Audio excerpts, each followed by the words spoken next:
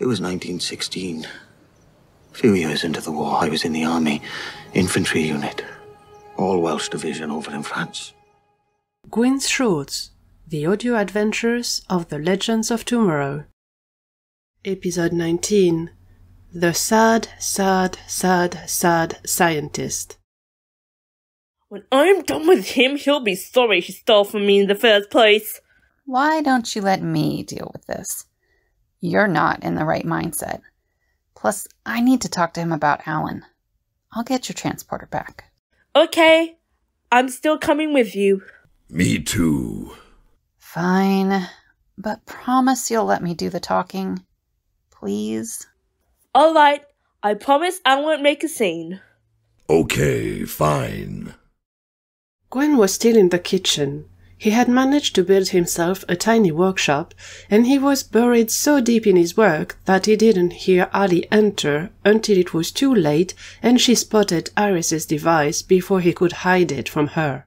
So it was you who stole Iris's teleporter. Oh, Gwyn.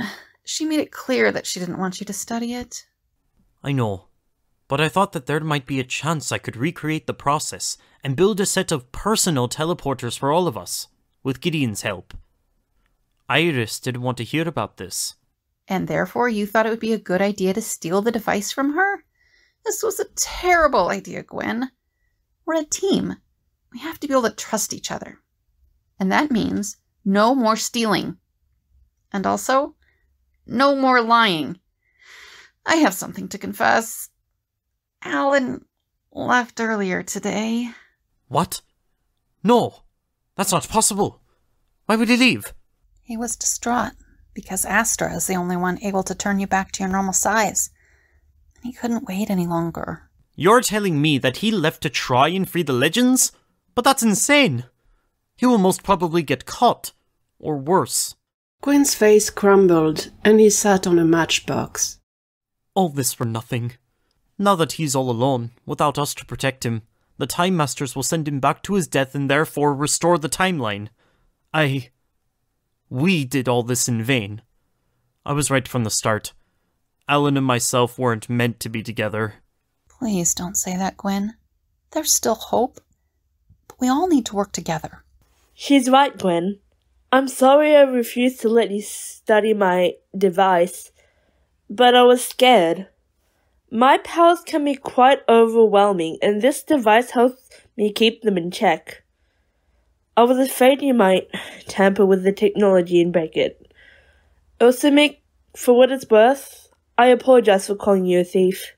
Iris and Mick had followed Alie in the kitchen, but had remained in the background as promised.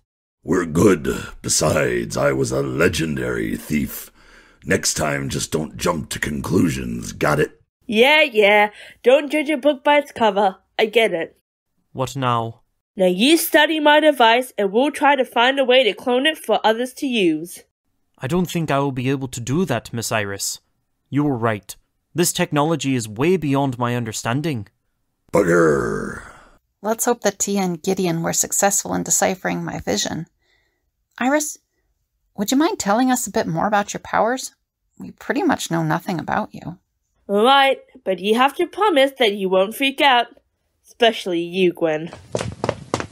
Eureka! We got it! Miss Black, we know where your vision took place. Gideon, your timing. I know, right? It sucks.